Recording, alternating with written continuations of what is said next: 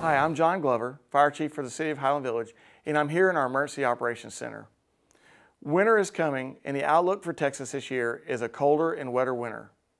We recommend putting together disaster kits that can be used in both the home and vehicle in the event that the winter weather strikes and you endure long periods of power outages, as well as your vehicle being stranded in the snow or ice.